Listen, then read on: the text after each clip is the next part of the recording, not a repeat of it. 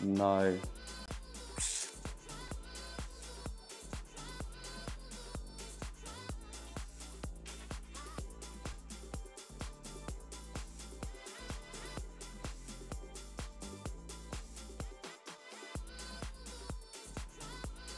Okay, welcome to everyone who is logged in on the YouTube stream as well. So welcome everyone to a very special live collaboration with Virtuoso and Pirate Studios, an interactive DJ workshop here on the Virtuoso stage.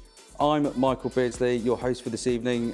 Tonight we're going to cover the basic fundamentals of DJing, from beat matching, cue points, rhythm and structure, blends, effects. There's probably going to be a few unforeseen curveballs, I'm sure. We'll also be using Pioneer 2000's and 900 Nexus 2 mixer plus Serato software to demonstrate.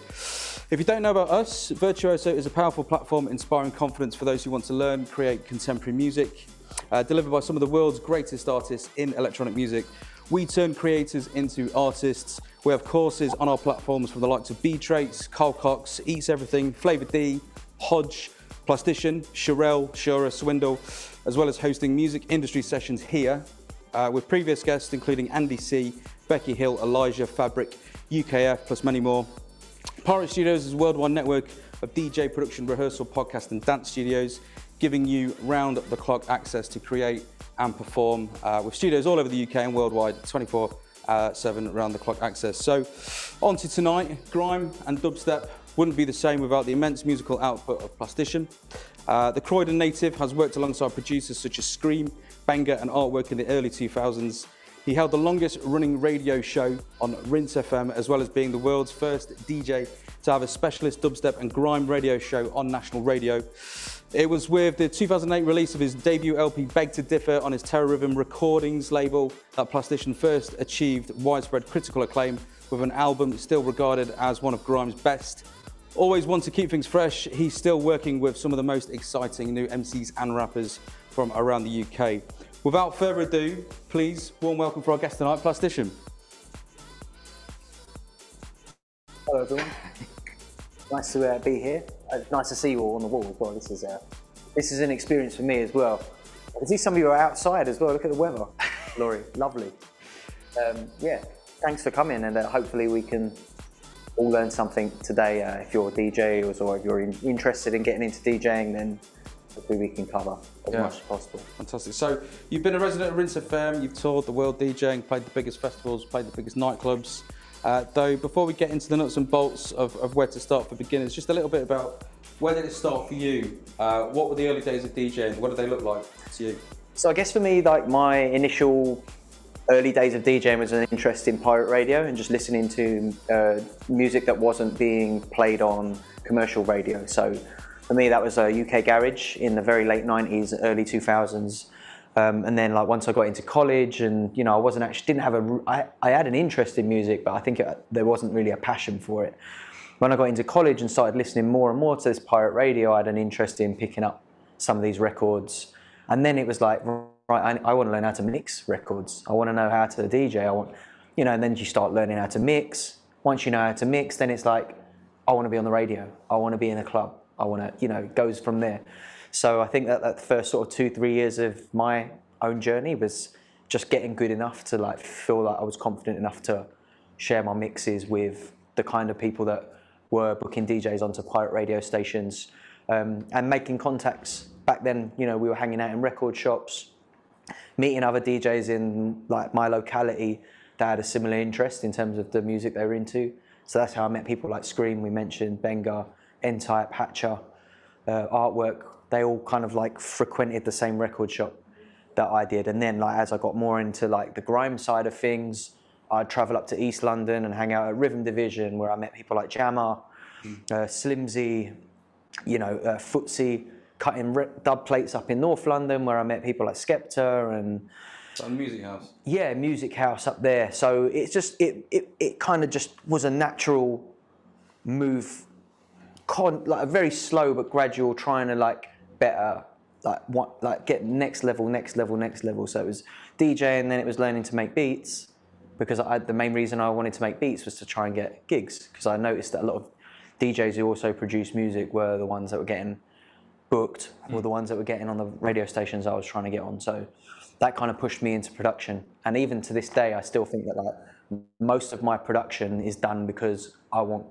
gigs that, you know, where people play that kind of music. So it's kind of like it all kind of folds into back into itself for me. Okay, interesting. I know there's probably going to be quite a few people of varying ages here and watching on YouTube, but I'd be interested to know what your first pair of decks. Do you start off on belt drive? Or? Yeah, I had belt drive. So for anyone who doesn't know the difference, Technics are the kind of like industry standard. If you ever seen like a turntable, it's a very heavyweight, very expensive bit of kit. But if you ever see a DJ playing on turntables in a club, on actual vinyl turntables, they're most likely going to be a set of Technics decks. They have like quite a heavy torque on them. They're really, you know, they're built like tanks, these things. Back in the day when you're starting out, it's very expensive and it still is very expensive to buy a setup of Technics turntables. But you could get like belt drives. So a set of belt drives might set you back second hand about 150 quid for like a pretty bad mixer and a couple of belt drive turntables. So that was where I learnt my trade, just kind of like having a go.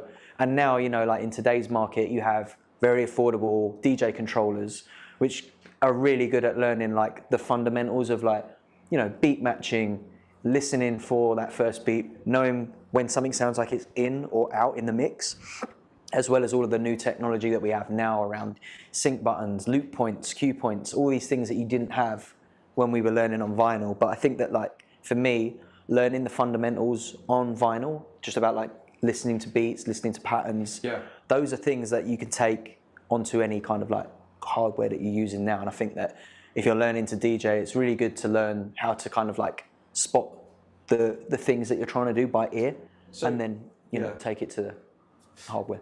Interesting. Like, what is, we were talking, and we're actually going to use a track for this specific part, really, which is a track that you identified as one that you, or helped you learn the basics of rhythm and structure, especially in a DJing context, and that's DJ Zinc 138 Trek. So, if you were to explain to someone, or explain it in the way that you would for the years' experience that you've got, what are beats, what are bars, and how does the Zinc track?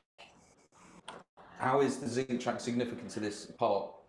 For anyone who doesn't know this track, this was like, for me, like one of the tracks that was really important at the time that I was really getting into music. Something that I heard a lot of DJs that I was listening to play.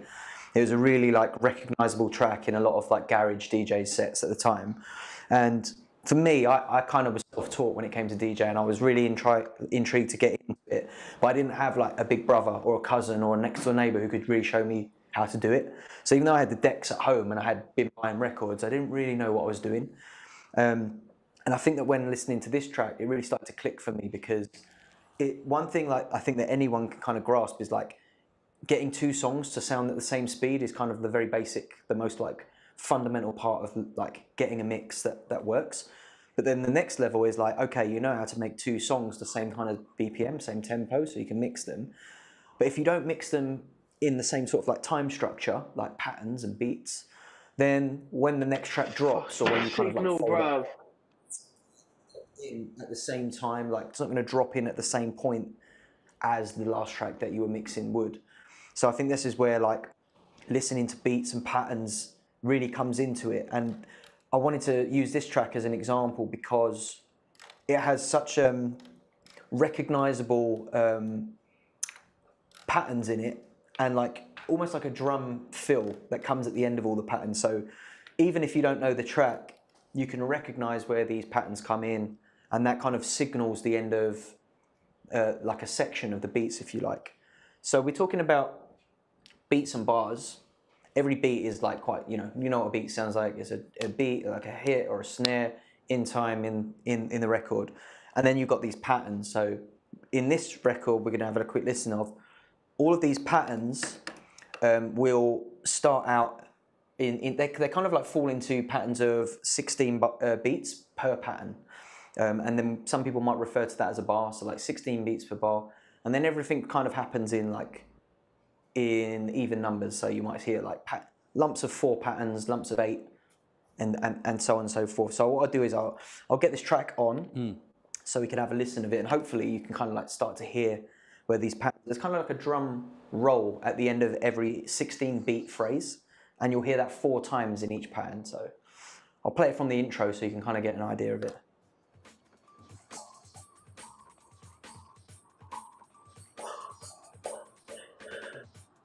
You hear that drum roll? That's the end of a 16-beat pattern.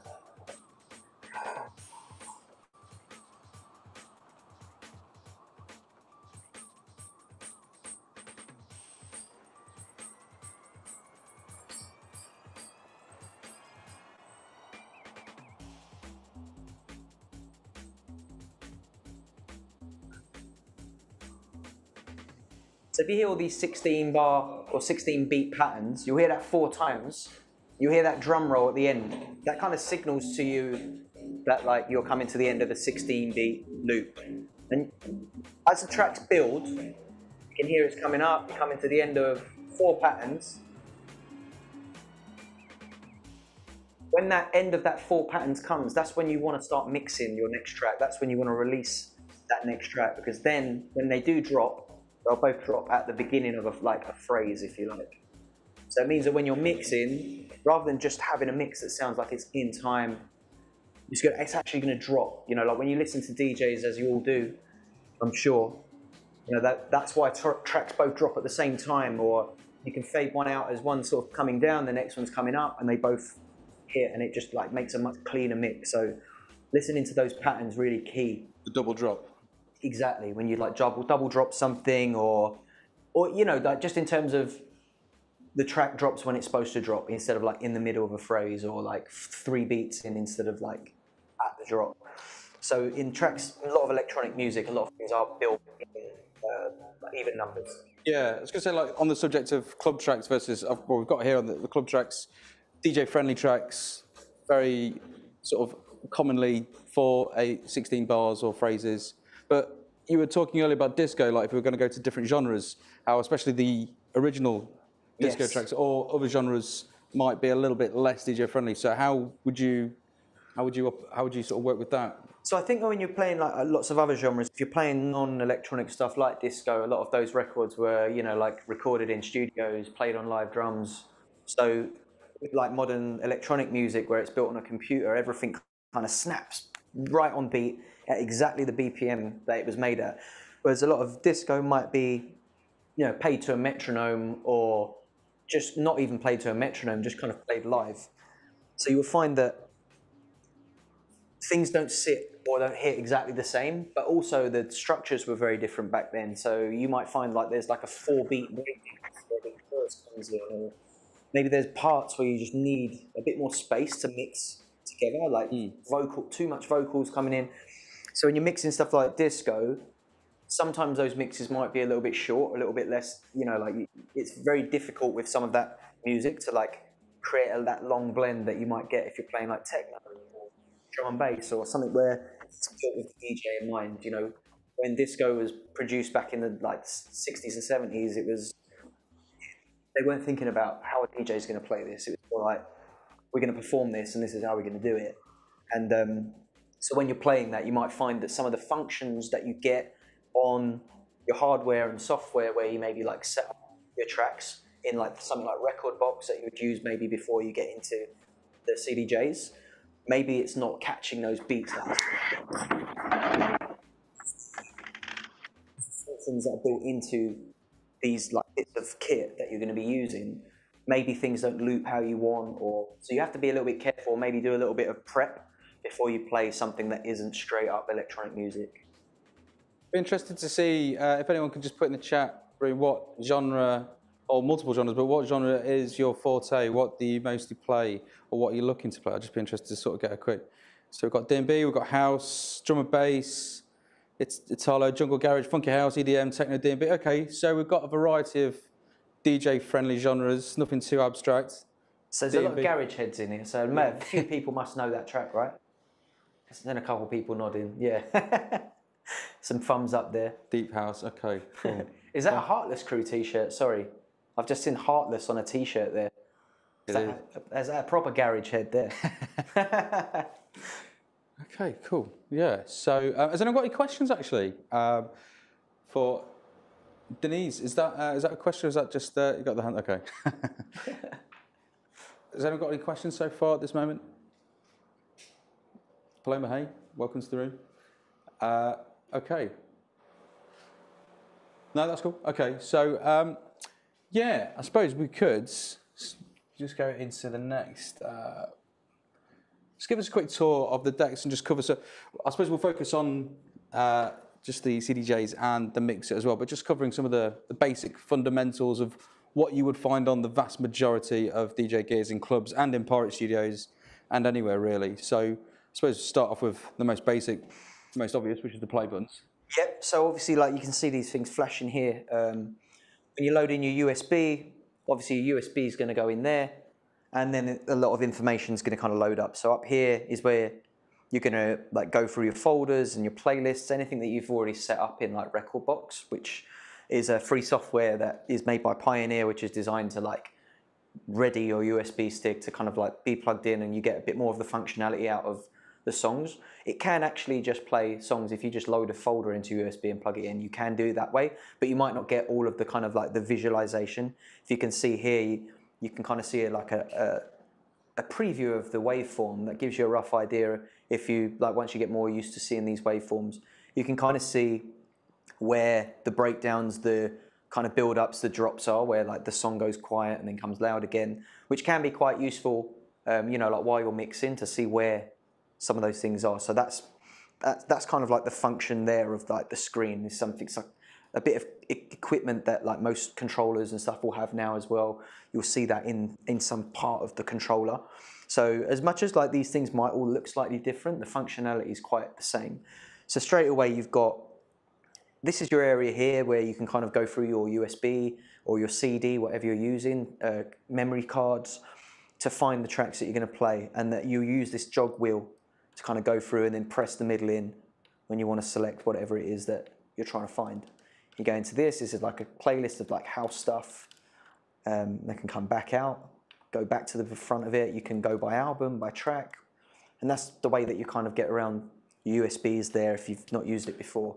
That's very common across most things. And you have brought in Serato as well. We could quickly do a screen share just to show how you do the same, but within Serato. So if I just switch over to the screen share. So if we look at Serato as an example, you can see here, actually I'll get over here because I like this. This is like this is my time. Over here is like a little search bar. So in that corner, I can kind of search either within my crates, which are over here. These are like my crates on this section.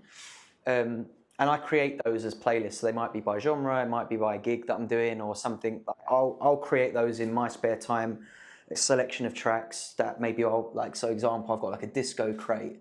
I've got a 2022 crate, which is kind of like when I'm doing radio, all the stuff that I've downloaded recently.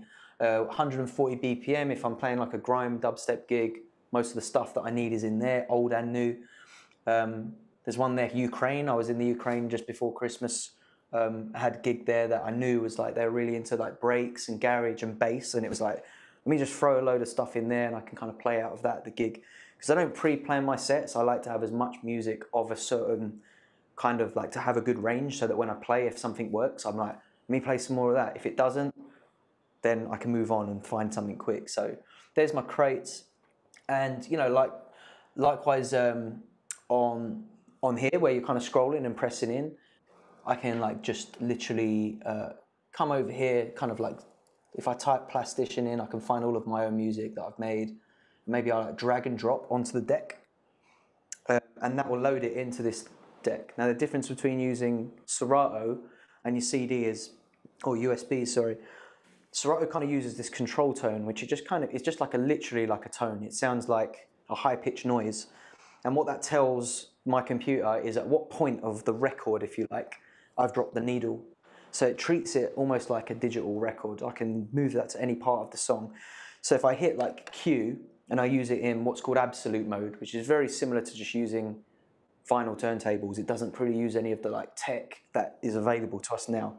So for people like me who came from vinyl, it's like, that gets me to the first beat, which is all I need to know when I'm started out.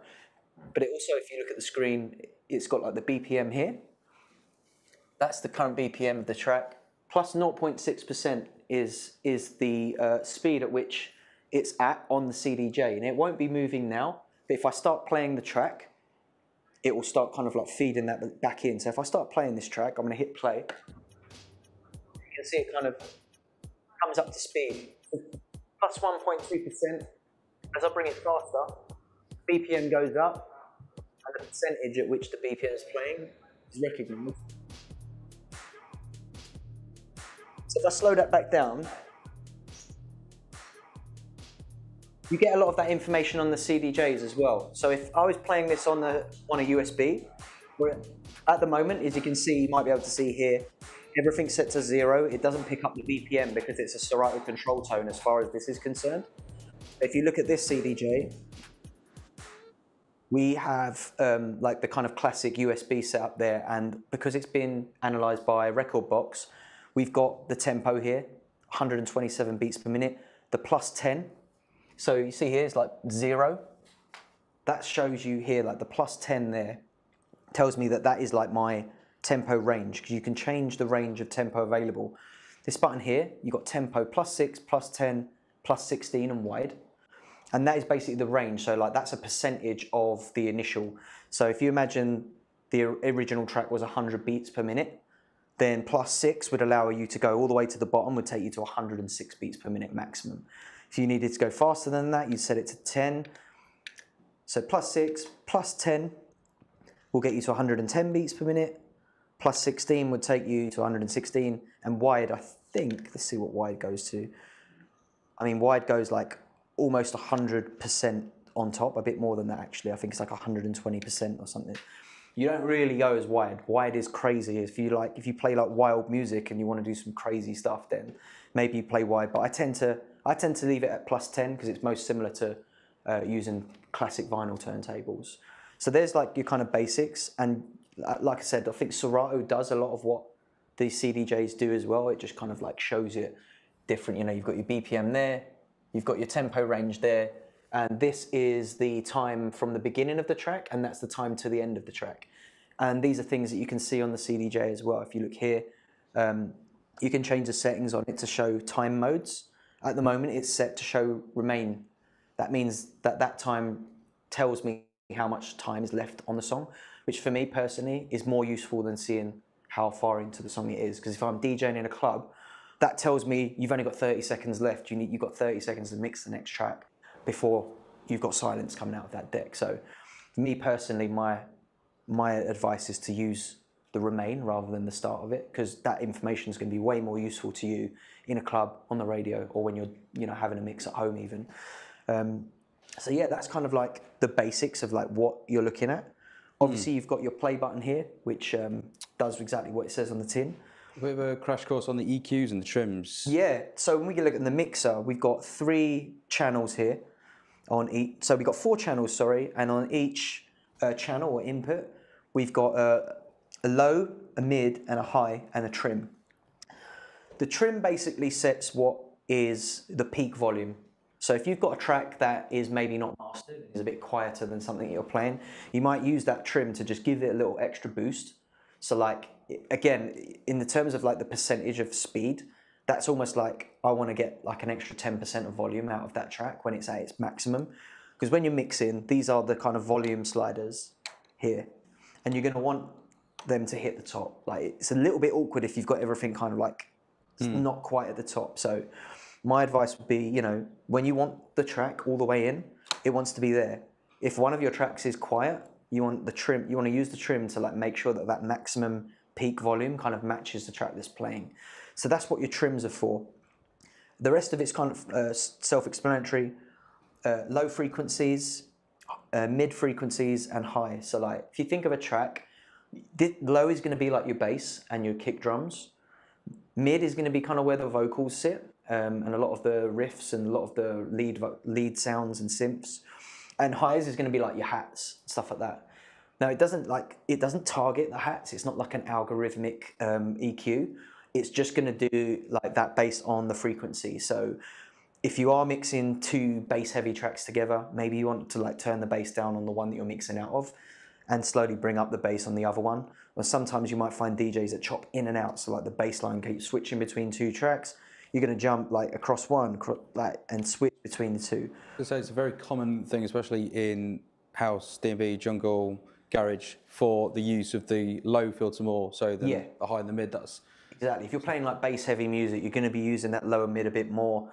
If you're mixing vocal tracks together, that mid range can be quite useful if you've got like a short blend where there's not really any space in the track for vocals. So if you're playing like dancehall, rap, hip hop, trap, drill, you might use that to kind of like mix out the vocal of the track that's playing before the next one comes in. So if you've got two vocal tracks going off at the same time, it can sound like a hot mess. And these are things that like, that's where the EQ comes in. Across here, you've got like effects as well, which can really make your mix stand out like nicely. What's your favorite effect? My favorite effect is the reverb, just because I like, if I'm mixing kind of like melodic music together, the reverb's just nice to like put at the end of a mix. You can kind of give it a little tail off. Give us an example. I could give you an example, yeah. It's, so if I play this sort of like disco housey record, and if I get another one, let's see there, go back into the same USB. I've noticed a few questions in the chat box. I'll come to those in a moment. Monique, I know that you've asked one. I'll give an example of like how I would use the reverb. So I can see this track is at like 100. Before I even try and mix one, I'm gonna bring this down so that it hits 126. What's that? These have both been like put through record box, so the tempo should be roughly what I want it to be. I'm gonna turn my boost monitor up here. Boost monitor is the volume of the speaker that is usually in the DJ with you. So you can only turn that up or down to your own taste. I hear into the full because I'm an old DJ and I have it quite loud. Cue buttons tell you what's going to come into your headphones. So you tend to want the song that's not playing to come in here, and then you're going to try and like find the volume. Put your volume here for your headphones.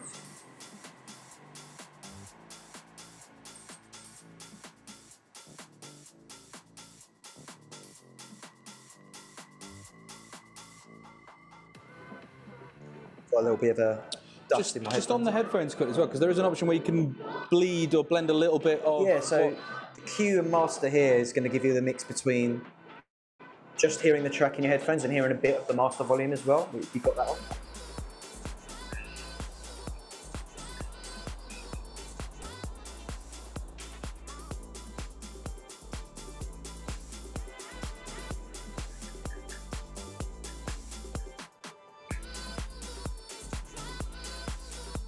I'll put that in at the end of that pattern. Start mixing in a minute.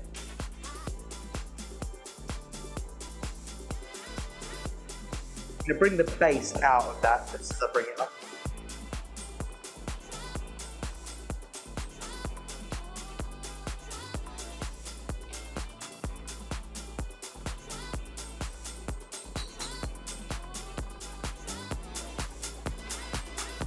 I'm going to use what's called the pop filter over here.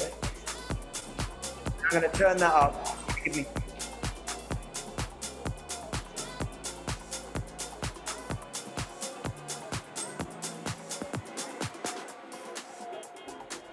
So I'm going to turn the reverb up a touch now.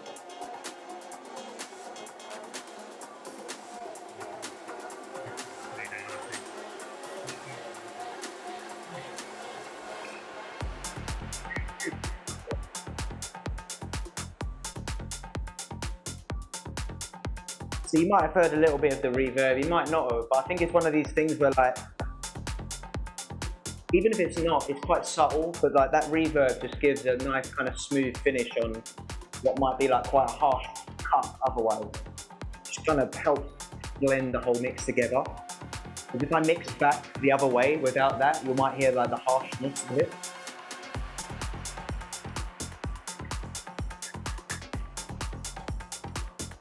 I'll wait for the pattern to come back round now.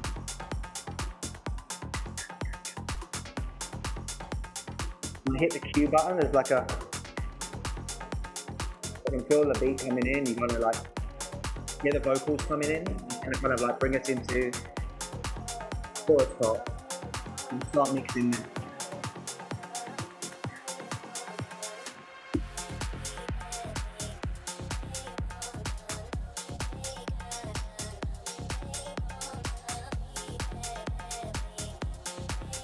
Some people in the chat as well saying what their favourite effects are.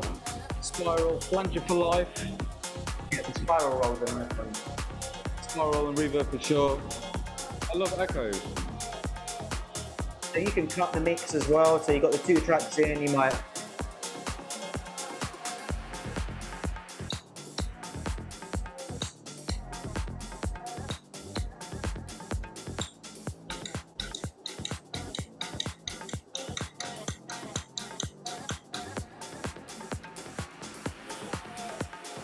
If you feel like the mix is going out or something needs to be, you can kind of nudge the deck as well. Like you'll use the side of like maybe slow it down, speed it up a bit with your thumb, like pushing it in. I'll show you how you can kind of adjust the torque of that.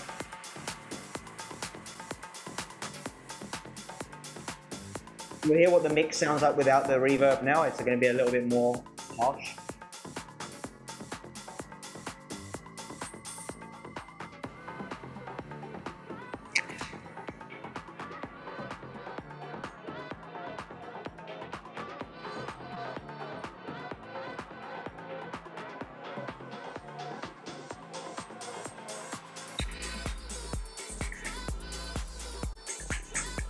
So I think for me, like that reverb just kind of like just cleans the mix up a little bit, a tiny little bit of that effect to help bring that transition. Like just feels a little bit. That's a personal preference, though. Like a lot of people are like quite happy to just like cut it, like they prefer it to sound that way.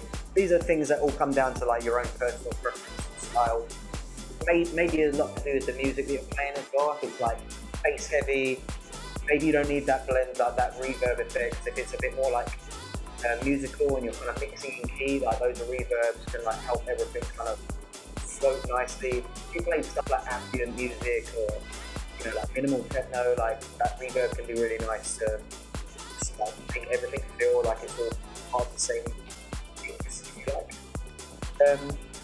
Just to get back into what I was talking about there on the kind of like touch effects. There's 2 modes on the CDJs as well. You have the vinyl mode and the CDJ mode, which, like for me, as someone coming from vinyl, I just kind of like always use vinyl mode. The CDJ mode is a little bit more if like you're going to hit the cues and the buttons and stuff like that. But the main difference between the 2 is if I touch the top of the deck on vinyl mode, it's going to stop it like a record, right?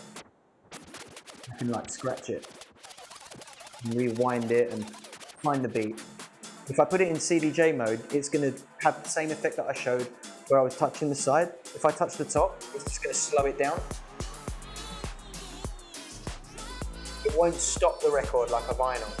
So like, if you are not someone who kind of like wants to scratch or wants to do it, maybe you use the CDJ mode and you just kind of nudge, but it's a little bit more harsh, as you can hear. What would be the benefits of using CD mode over vinyl mode in that instance? I think, good question. That is one of them. Okay. Hitting pause on it won't like stop the record. Like if I hit pause on vinyl, it's pause and you can just the slowdown speed with them as well. Back in there. Whereas like the CDJ is a bit more like, there's some different functionalities in it, like that. But another thing to touch on actually on this is like you can adjust like how sensitive you want that to be. So if you need to slow, you feel like someone who's going to touch the decks a lot to like find that speed until you're happy with it. You've got like this jog adjust, which like makes the platter even more heavier or really like in terms of like grime DJ and a lot of grime DJs that you'll play back to back with, they'll turn this jog adjust all the way down, and I'll show you exactly why they would do that, right? If I hit jog adjust in vinyl mode and do a spin back or a reload, listen to the difference if I have it on heavy as opposed to light. So a lot of grime DJs like to have it light because they'll put a reload in there and it will sound like that. Whereas if I did that with a heavy on, let me just get like fast into the track again. On heavy mode, I'm just gonna like forward that into like a beefier part of the track.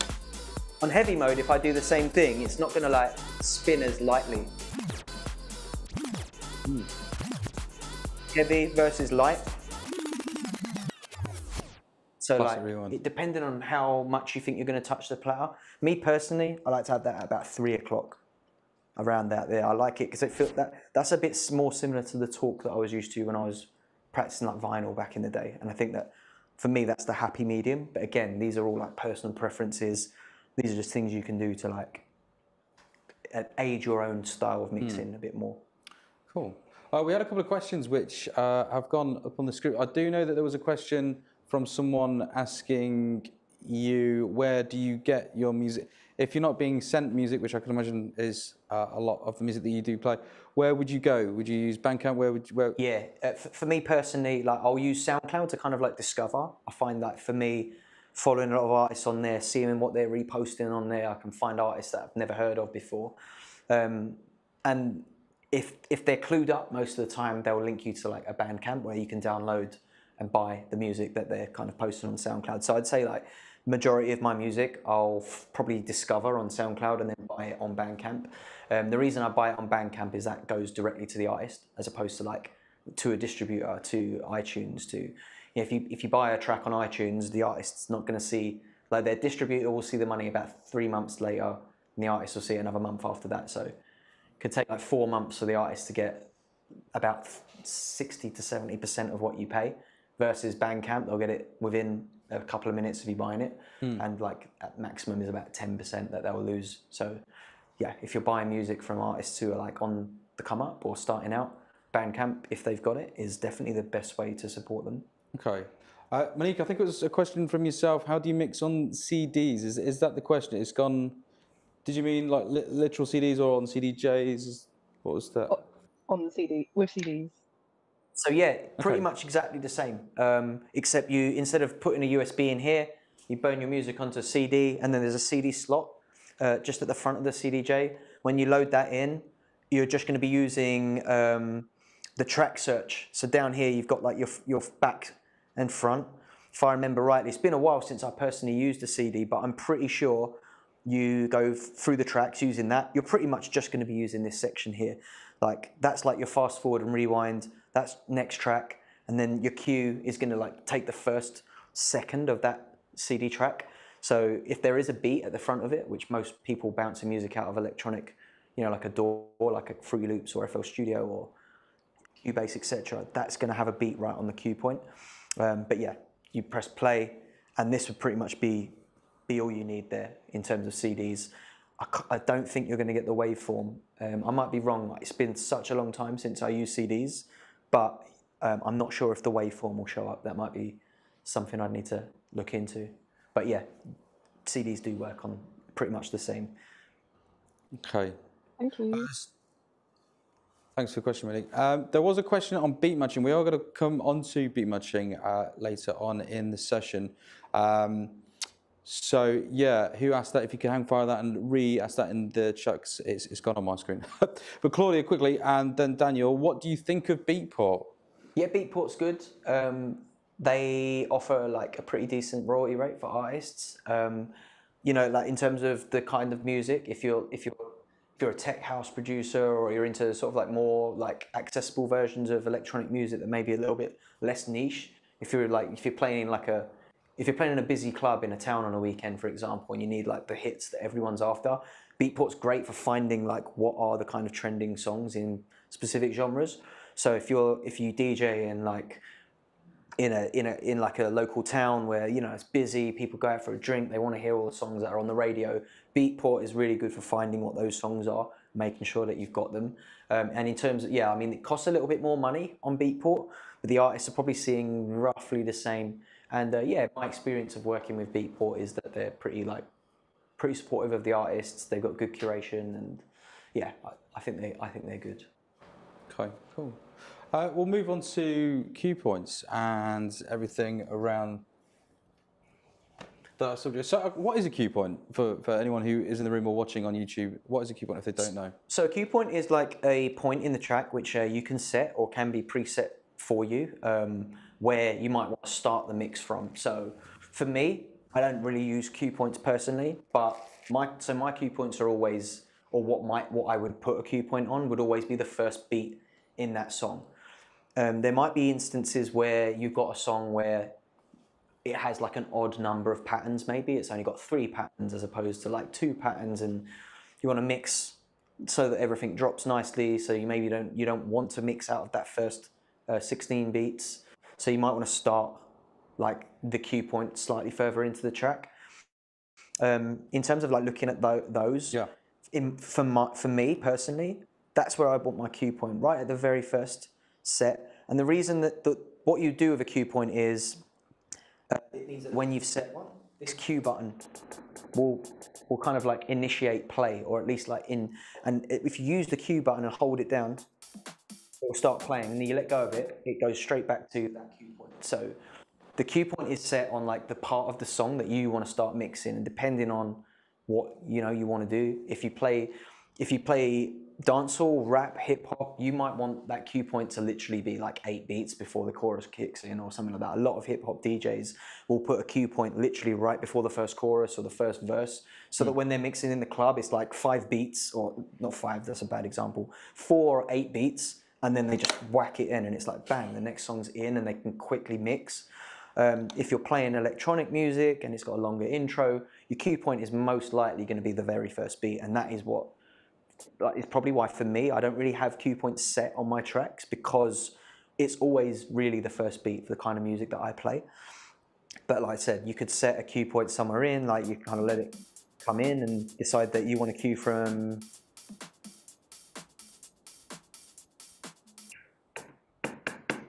so like I just hit cue there, and it's actually gone right to the beginning again. That was a bad example, wasn't it? But there was a loop function that we were showing when we were before the session. So on here, there's like a loop mode. I don't know if you can see here, but this sort of top corner of the touch screen is a loop mode. And if we start playing, hit into like a loop mode, you've got like quarter, half, 1, 2, 4, 8, 16, 32. And if you've already set your music in Record Box, it will kind of like, it will find the beat and it will loop from that point as many beats as there like are.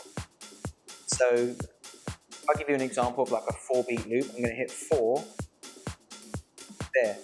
Because I've got quantize turned on, this is important as well. If you haven't got quantize turned on, that will loop from wherever you touch it. So if your tracks are not kind of preset in Record Box and have been set properly to the BPMs, and you might end up with a really wonky loop. Or if you're playing disco, as we mentioned, if it's not really locked in, that loop's probably, this function's not really going to be that useful. If you're playing electronic music and you've got that quantize on, it's going to loop from the next beat, the next downbeat, the next kick drum. So we've got a 4-beat loop going off there. I can half it. I can half it again. Half it again. And then I can come out of the loop by hitting the exit. That can be really useful if you're going to like try and do some really dramatic mixing. Again, this is like probably a little bit more of an advance once you get really used to what you're doing and get your confidence up. You might be like, yeah, I'm going to start messing with that. But yeah, that is one of the functions there. You've got other things like beat jump, which is something that like I've seen people use. It's not something I personally use, but yeah, there's a lot of functions in here that you can explore and kind of like get to grips with and get used to. I think like more you build your confidence around the piece of kit that you're working with, whether that's controller or turntables here, or Serato has a lot of built-in effects and loops and lots of things that, you know, like even me as someone who's been using Serato for years, they'll bring a new version out, it'll be something else you can do on it. And look how you do it on Serato. So on Serato, if I like load up if we can give an example on that same track, like one of my old tracks. I'm going to switch back to Serato mode here. Just go into my folder, find that control CD. So if I play this track, now the thing about Serato is the way that I use it, I don't have like cue points. A lot of this is just kind of like it will read the same way that something like Record Box will, and it will set the BPM, and that's kind of how I use Serato, just like a basic Record Box, but still kind of mix a bit like as if I was using vinyl.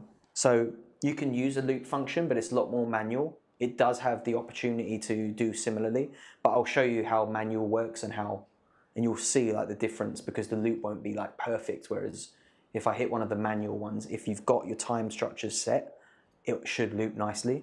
So I'll give you an example. So in Serato, I'm going to go into what's called relative mode instead of absolute. Absolute is a bit similar to like vinyl mode on CDJ. When I go into relative mode, I can start to access all of the functions of loops and cue points and stuff like that. down here, on the screen here, similarly to the CDJ, I've got like an eighth of a beat, a quarter, a half, 1, 2, 4, 8, 16. And you can even go further than that. If you press this side button there, you've got like 32. So if I want to create like 2 beats,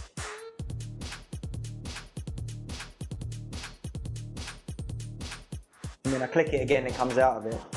If I wanted to do it manually though, you can go into this like loop mode here. And then it's got like in and out. If you start messing about with them mid-mix, it can get really messy. But what you can do is like hit this loop button here.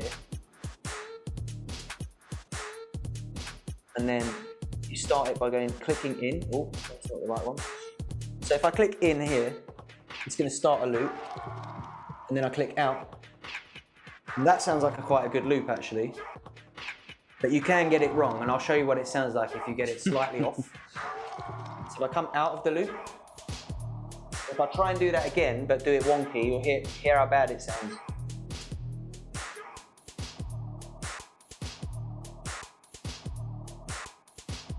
It's like, it's out. You know, if you start getting a bit, I mean, some people are great at that. I think that's another thing, that you might get better at it with time, like just doing it manually. But again, this is all practice, and there's lots of ways you can loop and mess about, add cue points. There's lots of stuff you can do in Serato. Like I said, I'm a very basic user of it. It works for me in the sense that it is a great tool for carrying like tens of thousands of songs into a DJ set. And that's kind of how I use it. But there is like tons of functionality in there that you can really get into. Cool. We've had an interesting request actually from Alexandra. I would love to see examples of mixing from different genres and how beat matching works there. That's a good point, and which takes us into the next section, which is beat matching. So I suppose before we get into that, I mean, is that something you can show us? Yeah. It's no different. You can mix same genres, different genres. So long as the BPMs are the same, you can mix any 2 songs together. And even if like the BPMs are like divisible by each other. So if you've got like 128 beats per minute, you could mix that with a 64. And like, you know, you could double time it, you could half time it.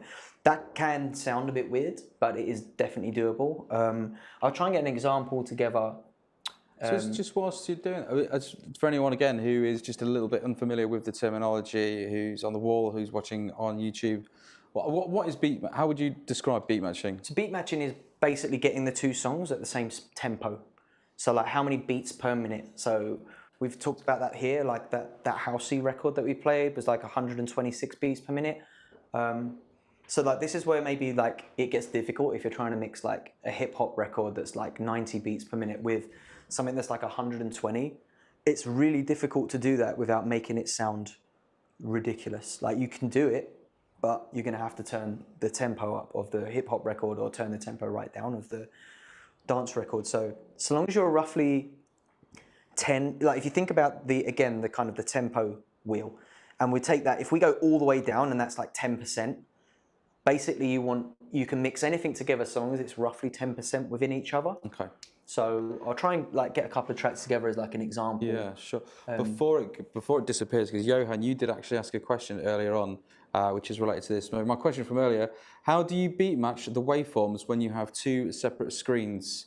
I use Serato today, which has the waveform side by side on my laptop, which of course is easier. Do you have any tips and tricks? So I would say, like me personally, like I can mix by ear, so I don't need waveforms or screens to mix. So long as I can hear that they're both at the same time, I can use my ears. The waveforms are great for like a bit of feedback. So it's very rare that I would use both, or I just wanted to set them both up so that we could kind of show the differences and how like you can still use the same kind of ideas across whatever like equipment that you want to use. But I could like mix one deck on Serato and one deck on this. For me, my ears are my main sort of source of feedback because I can hear if the tracks are in or out, whether I know what the BPMs are or not. It's great to know what the BPMs are before I start mixing because I'll know just looking those 2 records can or can't be mixed together because of the speeds that they're produced at. That's kind of all I need to know. Then a lot of it's done by ear. You know, like I'll nudge stuff rather than like, you know, we do have technology here that allows us to sync which I can show you a bit more about as well. If you've got your stuff like sort of pre-set in Rekordbox, you can use those sync modes and that will like lock everything in. But yeah, I use my ears, so I try and like hear if something's in. If something needs to be slowed down, I might give it a little nudge backwards. If something needs to be sped up, I might nudge it forwards and bring that tempo down until I'm like, yeah, they sound like they're locked in, and then I can start getting a bit more creative with the mixing. I'm gonna try and find like a couple of tracks that are not like the same genre, but like a jungle track and a sort of 120. Maybe like get like a disco record and something. I'm trying to find something that's maybe like let me think. Where is what's that? Like a we could maybe like tune. a 90 BPM and then like a D&B record or something like that, and see if we can get that going. Maybe like create a loop. I don't have a great deal of D&B in my crates, believe it or not, but. You were playing a jungle tune earlier. I was playing. I'm going to try and find that. I must have something that I can mix to sort of give an example. But I've got like so if I go right to the top here, I'm trying to find that. I picked the worst potential there, haven't I? Like I need to almost go slower than that to like do this, because my tempo's only going up to like 175 at the most there. Another thing as well is that I'm looking at like my BPMs here, and I know that some of the songs that are in the sort of like slower are just like not, they haven't been read correctly by Serato. It thinks they're like 80 BPM, but they're actually like 140. Maybe I'll do it with something a bit easier. In terms of like two different genres, so if I mix like disco, I'll start out at like 100 beats per minute and slowly build up. It's a lot easier to like gradually do it than like really, but I'll try and find an example. Maybe we just make something that sounds a bit crazy. What have we got here? I suppose that answers the question from Arimas. Is it fair to say that by mixing you are quite dependent on the style and similar tempos between tracks? What would be the range you think is still doable and sounding good? I guess I think it depends on how long you're playing, because you could start off really slow and end on D&B, but you might need like 6 hours to like gradually build up. Whereas if you like start slow and start and finish on D&B, every song you're going to be pushing the tempo up like almost 10% every track you play. And like a track played 10% faster, you'd be surprised that like I was going to play this Carly Simon record. Hopefully it doesn't get us booted off of YouTube. But let me just quickly try and like give you an example of like what, you know, like how crazy it will sound if you start speeding stuff up. I've just got to get the Serato tone again. I'm on the wrong USB link. So I'm going to do this all in Serato because let's get Serato on just so.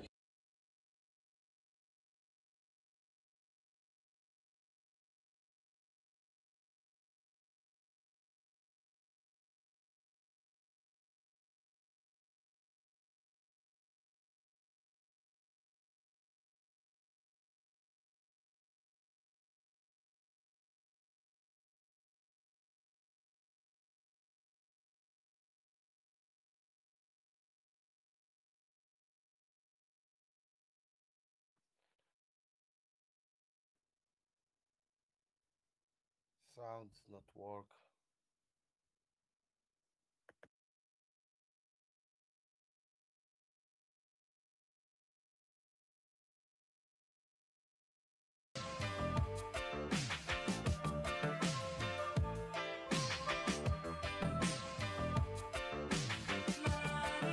you can already hear how slow it sounds. So like these are the extent you have to go to really push something like that. Maybe I create a loop.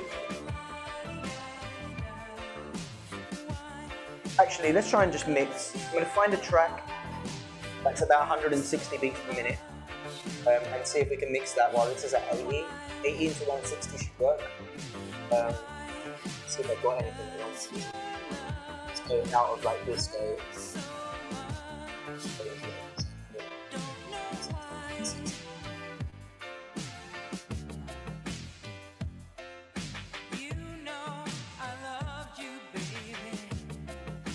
So I can also see the key.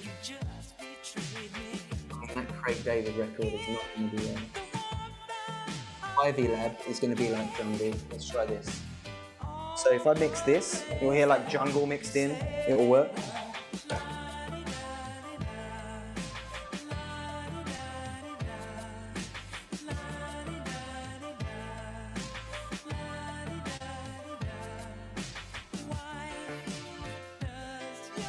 it's more like hearing it in double time. There's literally no beats on the intro of this song either. It's gonna be fun.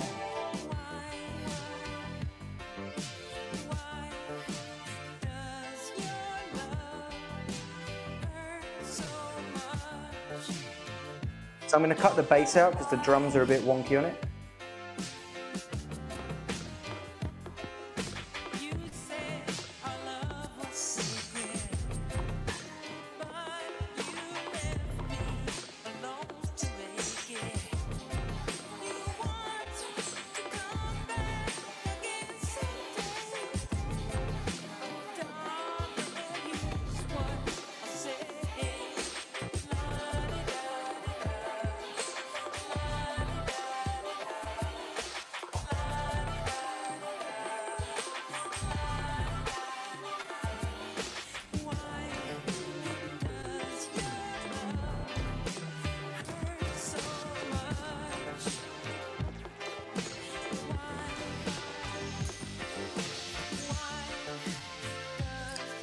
Very wonky beats, Ivy Lab.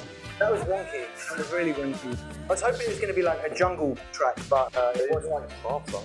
Like, if you kind of like see on the screen, like this sort of marker here is like shows you where the track is.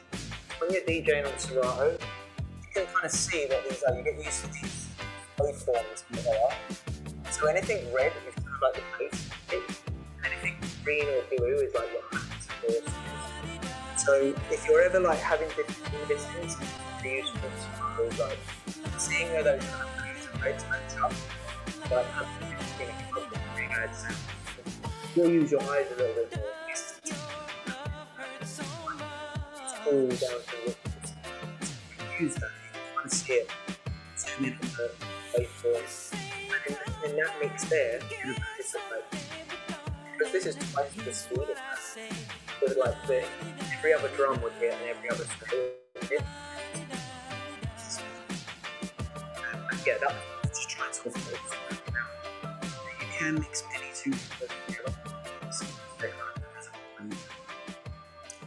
Can you, just got a good question here actually.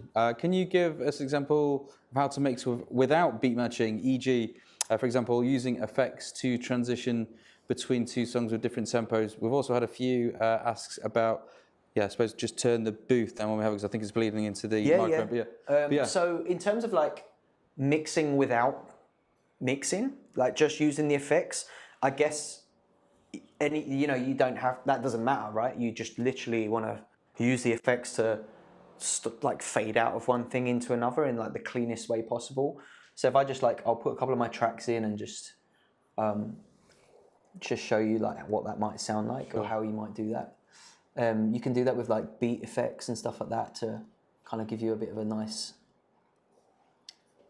effect. Let's just go into that. So if I just start playing this one. If I come over to the effects over here, one of the cool things you can do is like these beat effects. So like you can make like an echo effect that's in time with the track. So if I'm going to fade out and just play the next one, I just want to make sure that this song is right at the beginning of the track. So Serato, I'm going to go back into like absolute mode. If you're using a CDJ, you're just going to go like right to the back of the track. So that I can use like the beginning of the song. If I want to do like a beat effect on this, you can either like press the auto and it will try and sort of find the reverb. So see here, so find the beat, sorry, not the reverb, it says reverb, it's over there. So I'm going to set the effects channel to 2 because that's the channel that we're playing on now. And then I'm going to select echo. Echo will go in beat. You can see here it's like flashing on a quarter beat. Okay. So I'll go to like 4 beats. And then I'm going to bring this down. This is like the kind of the volume of that effect. So I'm going to slowly bring that up. And then we can kind of, maybe we'll do like a little reload like effect. And then I'll fade this one up, hit play. So I'm going to use the filter over here. So something else that I kind of like. So you don't have too much bass effect.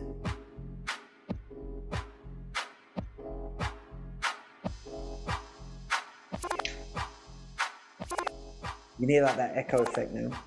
bring this one up, and maybe I'll just hit play on it. So that's interesting. And then you can turn the volume down on that echo as it's still going. So that might be useful if you do like a radio show. You might not get away with that in a club, but in a radio setting, or even if you're just like putting a mix together for someone, or maybe you're playing vocal tracks and you don't want to like try and attempt a proper mix, but you just want to like blend it out. You can use that. You can use the reverb effects. You can bring like that kind of beat effect back down. And I'll show you how like the difference of. So you have the 1 beat instead of 4 beats. It's a lot shorter. And you can really like, you can go wild with that as well. Like this pad down here, you can change the sort of tempo of it so it's not in beat as well. So if you just fiddle around with that. And then I might just play this one from the edge. So yeah, that's probably how you mix. If you're not trying to beat match, you can just kind of like fade it out that way. Okay.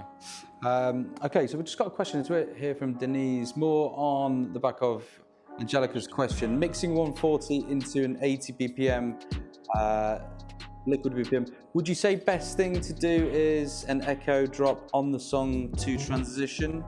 It's not something I would attempt, personally. It's too...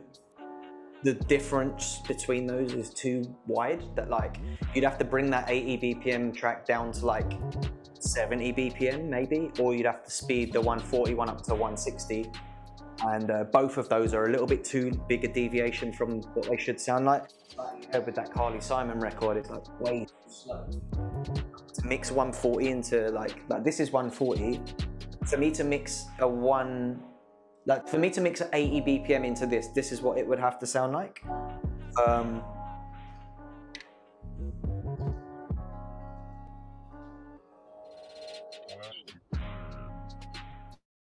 It'd have to sound like even slower than that, to be honest.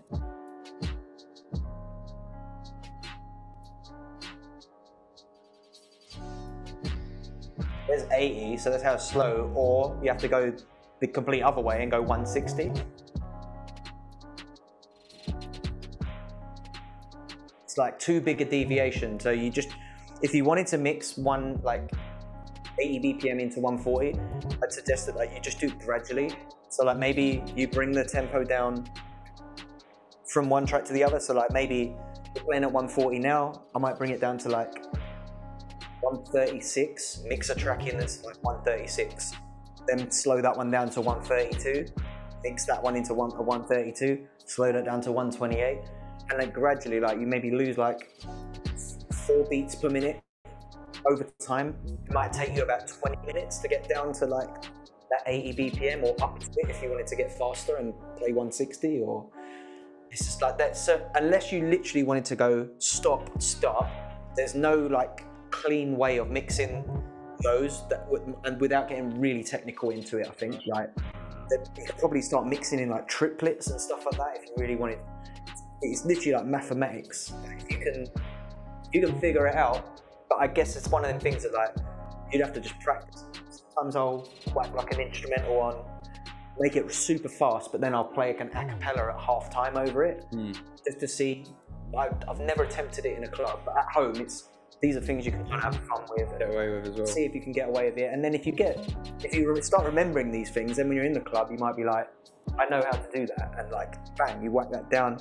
Like when I was started out, the classic one was like playing on vinyl, playing a drum and bass record, but hitting it on 33 instead of 45. So it's like slows it right down. You mix a garage record in with it and be like, oh wow, what happened to that? But that was about as technical as you could get back then. Now you could really go wild. But yeah, I would say that unless you're really like clued up on how you do that, it's really difficult to do that without just sounding like, wow, that was too harsh.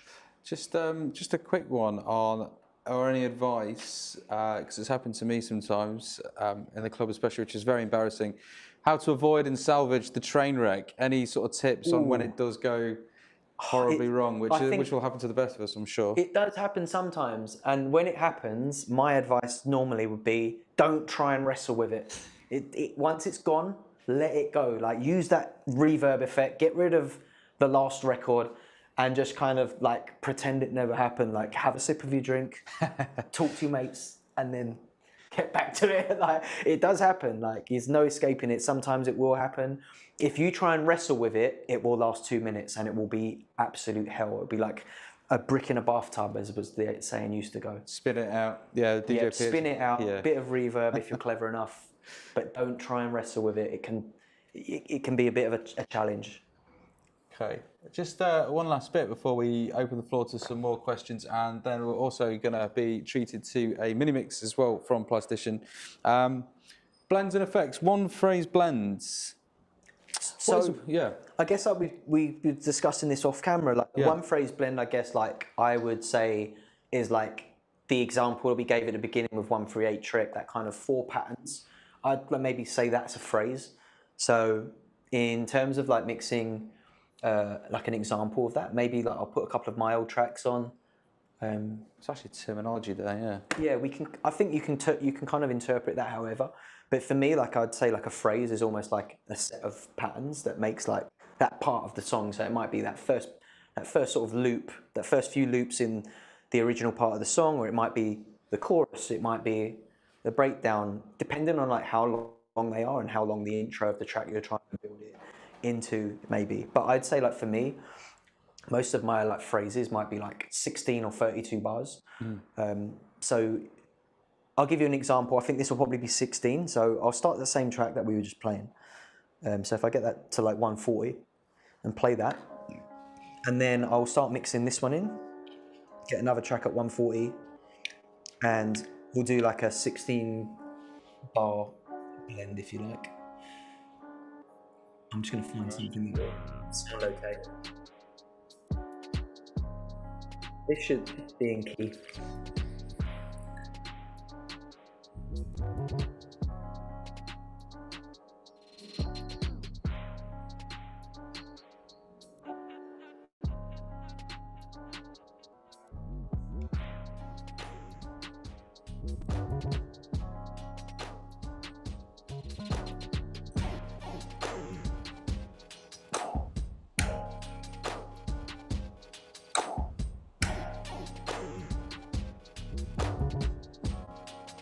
I'm going to mix for like a pattern here.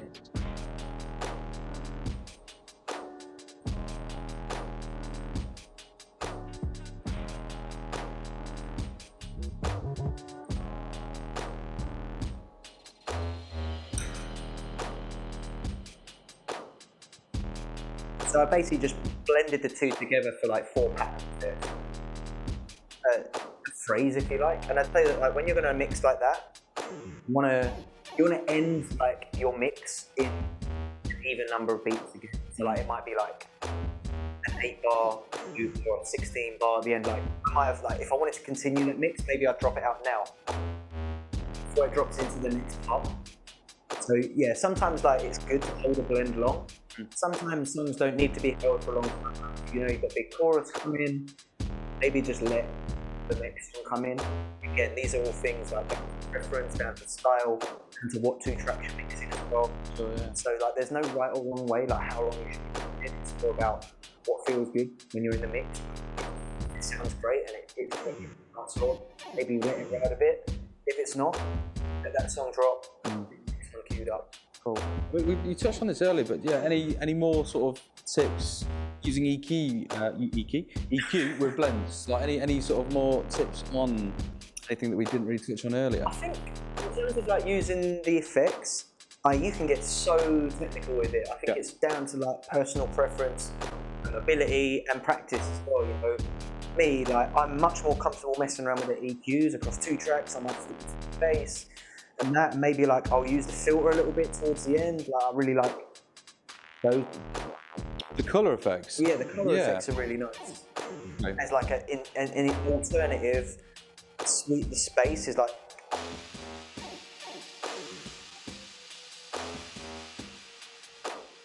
And you can turn them down. It's just like very similar to what you've got over here, but like a lot easier to mess about with without like getting everything in beat and. That even just like cutting the bass out. You can mess about with the EQ.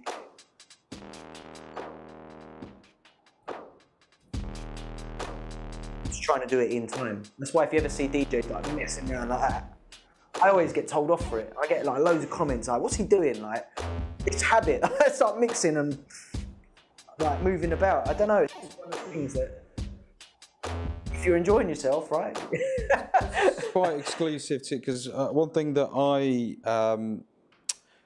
am guilty for is combining EQ with the flanger and the phaser. Yeah, so like you can do that as well. Like, I mean, so give us an example of that. we get into, we'll use the same track, so like a good reference point now. Let's just get that back to the beginning. It's in relative mode, so like none of my buttons are working. There we go. So the flanger effect, if I put it on 2, that makes sure that it's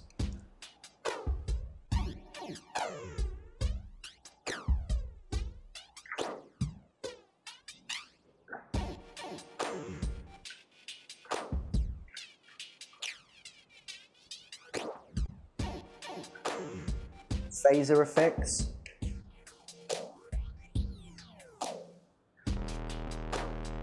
Got like pitch effects.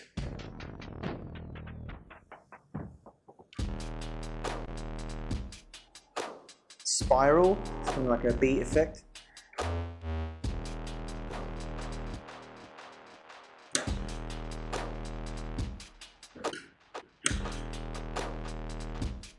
Delay effects.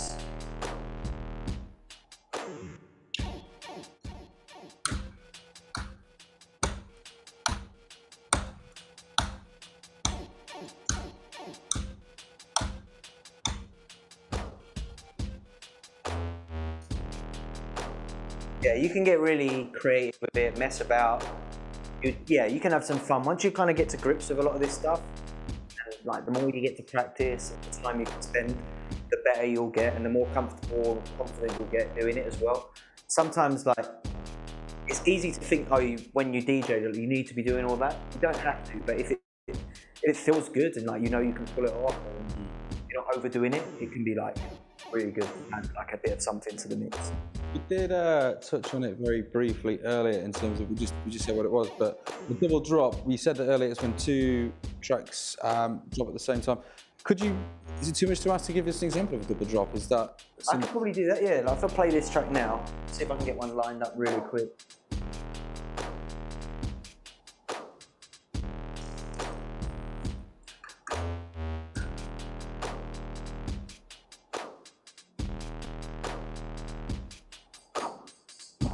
Oh.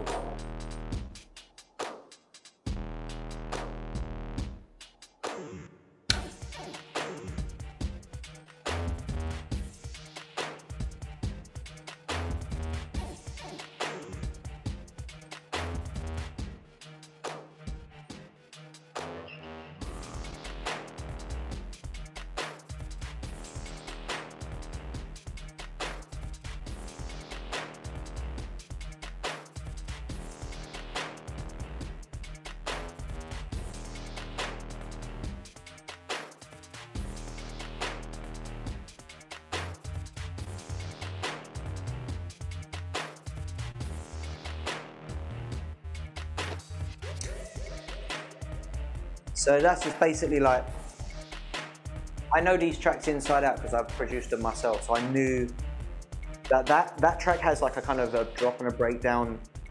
So there's a 16 bar pattern, which is kind of like there with basses, and then there's an 8 bar pattern where the bass kicks out and then it kind of loops back round again. So I knew that if I mix that halfway between that 16 bar pattern, this has a 16 bar intro. By kind of computing that in my head, I know mixing halfway through that kind of bass pattern, this track's gonna drop when the bass kicks in again at the end of that pattern where the bass drops out. So these are things that the double drops kind of like, you know how to compute in your head, as you know, like this song has a 32 bar intro. That song's next drop is gonna be at 32 bars. That is when I'm gonna hit mix, start the mix. You know that those two are gonna drop at the same time again.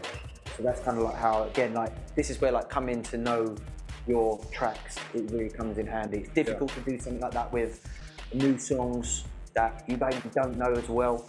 But once you get to know those songs and get used to them, you know 16 bars to the next drop, get the next tune in if you've got 16 bar intro, or you put your cue points every 8 bars before the drop. Maybe you just mix that last 8. Like to know your tunes. Yeah, is one of the key Mark, before the question disappears in the chat box, how do you stop yourself getting excited and mixing a new track in after only a minute or so? What do you do while you are standing there waiting? Okay. Have a drink sometimes. No, it's do you know what? When I was young and starting out, a lot of the music that I play is quite repetitive as well. So like, it's actually suited to like quick mixing, like music we listen to here, like the early grime stuff I was playing and making when I started out. It's quite basic loop-based. Not a lot happens in it unless you've got vocals on top of it or there's an MC on the set or something like that. So like, quick mixing was a thing. So I was constantly like mixing. I didn't really have a drink while I was DJing back then. You know, if I'm playing like a disco set, if I'm playing something a little bit more, you know, longer mixes, longer tracks where a song might be playing for 5 minutes, yeah, I might have a drink. But yeah, I think that's what he's saying, like talking about all this stuff that I'm doing. Maybe that's just like me trying to like not have weird eye contact with people in the crowd, and it's like trying to keep your eye on what you're doing and like keep engaged with it without like not knowing where to look. Yeah, It does get a bit like that. But yeah, I guess it's just like something you naturally end up doing, having a drink, looking for the next track. Like there's quite a lot. You'll be surprised how much there is to do, unless you get to the point where like you pre-plan your set and you know your set inside out and you know what you're going to play at that gig. And it's like, well, you know, like I know this song, I've got 5 minutes to mess about because it's the next track on the USB, it's loaded in. Yeah. I can kind of mess about, have a chat to the promoter, get a drink, give my mate their backstage passes, like, and then mix the next track. But yeah, it's not always like that. Okay, cool. So yeah, we're gonna very soon go into your 10-minute mini mix, and then we'll close out the session. But before we do, we're gonna do that in 2 minutes. Has anyone got any questions for Plastician before we conclude the session? We've had some good questions up to this point as well. Thanks everyone. Yeah, really good questions. Dushan, you've asked a couple in the chat. How you doing? You okay? Yeah, I'm good, thanks. How are you? Very well, thank you. Yeah, what's your Good question? to hear. Yeah, so Plastician, you went from mixing vinyl first and then going to CDJs, whereas myself, I started with like a controller, then to CDJs, and now I want to get into mixing on vinyl. Are there any tips that you'd have for someone doing it that way around? I would say that's a great question as well, because I get this quite a bit at the moment. I think like people are buying vinyl again, got the collection that just stays on their shelf, they want to use it, right? So my main tip for that would be maybe even like cover up this part of the mixer. Anything that gives you visual cues, because you don't get that with vinyl. The most visual it gets with vinyl is once you look at the grooves of the record, which you can't really see in the dark anyway. You can kind of see where the breakdowns might be, but you don't really look at that, right? So I would say try and get used to not looking at waveforms. Maybe load some tracks onto USB, but don't put them in record box, just put them in a folder. So then you don't have like the BPM info, all that kind of stuff that you get once you put it through record box. That way you're like, then you have to listen to the beat and like kind of like know in your head, it's this speed. You need to kind of get that one to the same sort of speed by listening, and yet when you're happy it's at the same speed, bring it back, mix. And then when you get to your vinyl, you'll already be in that habit of like using your ears instead of your eyes and using like all the tech to like help guide you. Which like it's mad, but it does. Like for me, someone who learnt on vinyl but uses CDJs a lot more now, if I do go back to vinyl, it's amazing how weird it feels, because you get so used to looking at all these things, and the way that you kind of touch vinyl as well. So like, I'd definitely say like use the vinyl mode on CDJs and try and get used to like touching the platter a little bit and messing about with the pitch, because that's what you'll do when you're on vinyl. Cool, okay. Cheers, man. Thank you for the question, Dushan. I'm just conscious of the time, so we've got 2 questions before Plastician's mix. So your biggest challenge, okay? Staying relevant without kind of like selling out. I think, you know, if you've got trying to be true to like the music that really excites you. And also I think it's another thing is that as you get older, like my music taste does change over time. And, you know, like you get new influences. It's easy for people to look at you and go, oh, you're jumping on this, or you're jumping on that. But, you know, if you're really into music and you're into like the movement and the way that it moves, and you want to try and like bring something new to the plate, maybe like you take some of those old influences and mix them with stuff that's new. and then maybe like you find producers that bridge the gaps between the things that you're trying to play so that your set sounds coherent instead of like, here's some old stuff, here's some new stuff. Like that is probably the biggest challenge for me, is like my music taste changes so much over the time that I've been DJing, but I want to try and I think of like my career as like an enormous long DJ set. It's like, how do all of these things fit into a set that kind of makes sense? So I'd say that's the challenge for me, is like, how do I bring all this music that I'm really interested in into a DJ set without making it sound like a jumble sale of everything? Because I listen to so much music, but not all of it works together in the same set. So it's about trying to figure out what works, how you present it, and yeah, I'd say that's probably the biggest challenge for me. Okay, cool. Interesting. Tips for playing your first gigs in front of an audience by Daniel Griffiths. Don't get too drunk. Bring your own headphones. That's one thing I think on some of my early gigs, I just like didn't know you brought your own headphones and stuff like that. So like, bring your own headphones. Make sure you've got like a backup USB as well, like, because you never know, you get there, lose one on the way. That happens, right? So have backups. Me, I use Serato, and I have backups on USB. So if I get there and my laptop's dead or something don't work, or for some reason the cables break or something like that, I can still DJ. It might not be quite as expansive, but I can play a good set. So yeah, have a backup, have your headphones, and try not to panic too much. So long as like the music's good, people are going to enjoy themselves, right? Don't focus too much on like being super technical. So long as you keep people dancing, that's the most important thing. Okay, just a few more questions, and then how'd you go about getting your first gig, Claudia? I think like my first gigs, I guess, were putting myself, like back in the day, it was like being on pirate radio and the radio station putting raves on. So, you know, if you watch Corrupt FM, that was my life, basically. That was actually my life. But I'd say like nowadays, maybe like if you're into like niche genres, or you have a very specific style of music you like, and you go to raves and you maybe you see the promoter on the door, or you meet some people, or you can message the DJ or the promoter.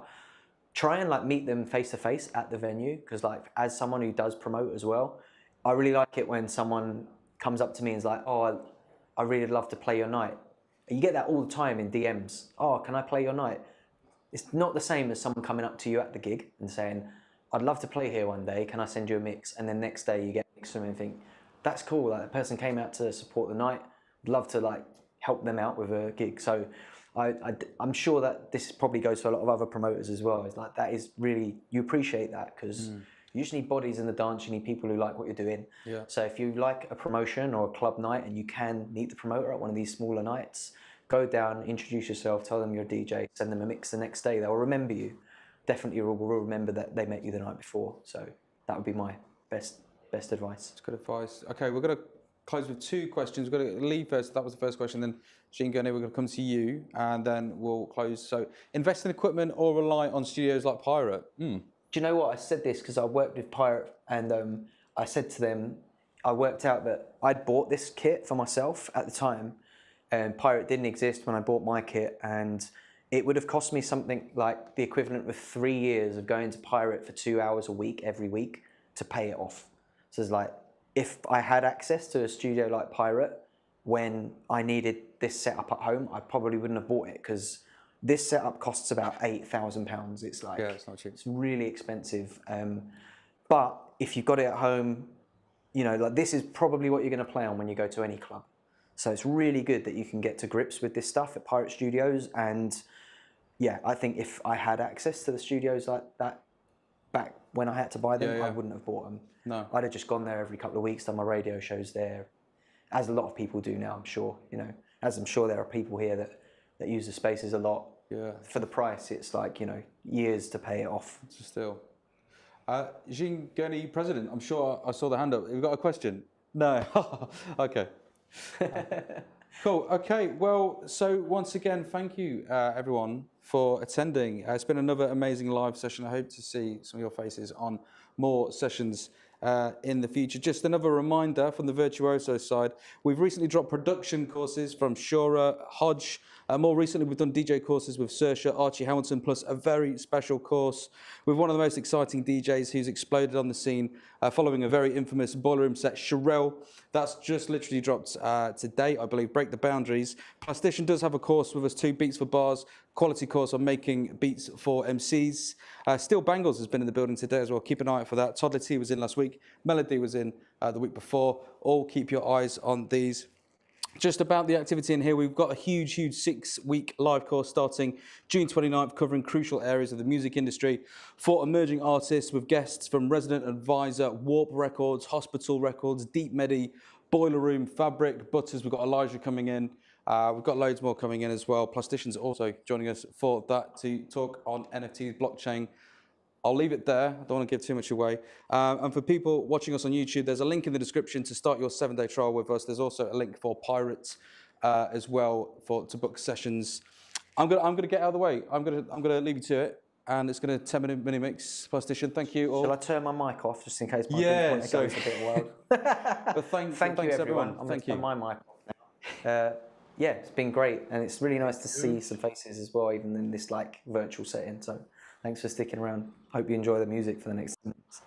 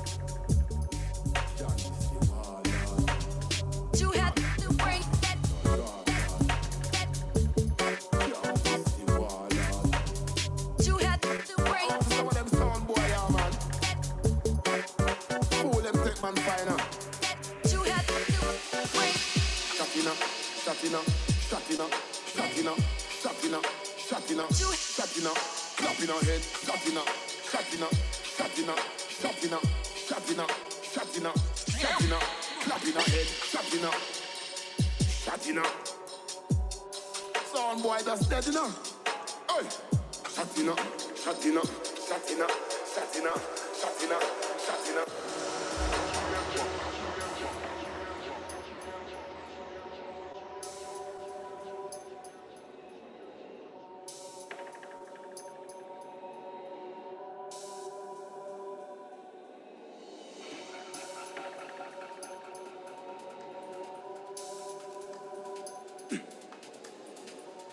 Hotter than lava, hot like a summer.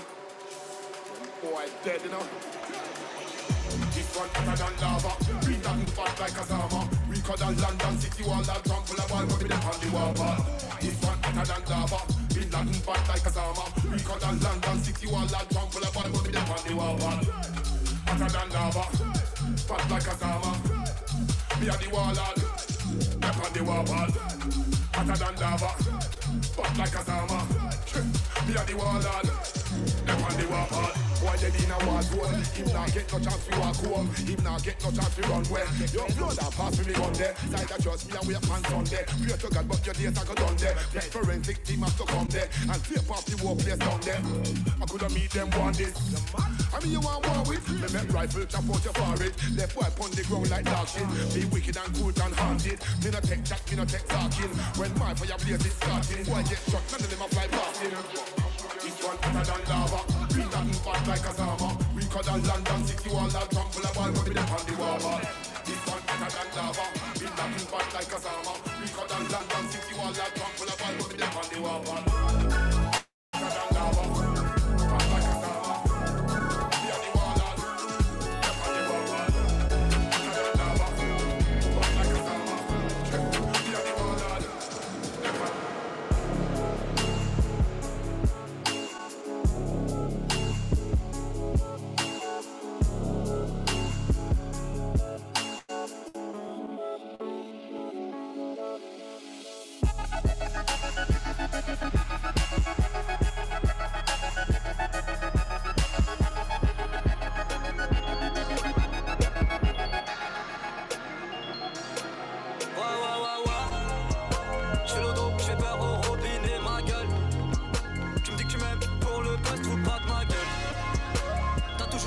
Si t'as peur de finir seul, j'ai moins peur d'être pauvre que de finir riche.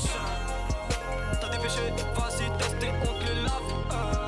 C'est bientôt au moins 5 tous sont des ménages. Demi-kill, damné dans la ride. N'imagine surtout pas que je pimpe ma life. J'ai rêvé, j'en ai été paraître à mes fans. Nos clips méritent le festival de Cannes. J'vois un poster, j'ai le regard qui louche. Nah, y'a un gros popotin qui m'attend dans la douche. J'souffle la fumée, j'souffle la fumée. J'souffle abusé, pense. J'suis dans la fusée, dans la fusée, ouais. Viens me la, ouais.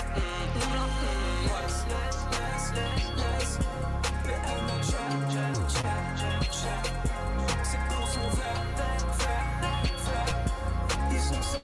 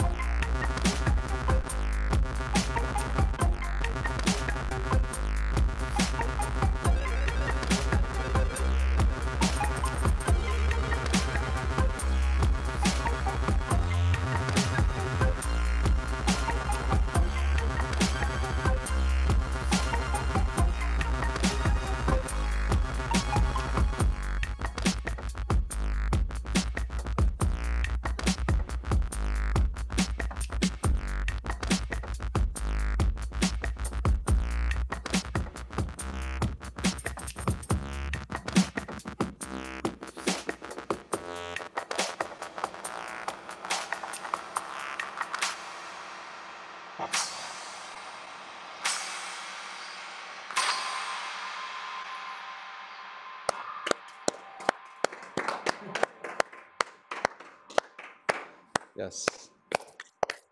Thank you, Plastician. And thank you, everyone, once again. Cheers. Thank you. Thank you.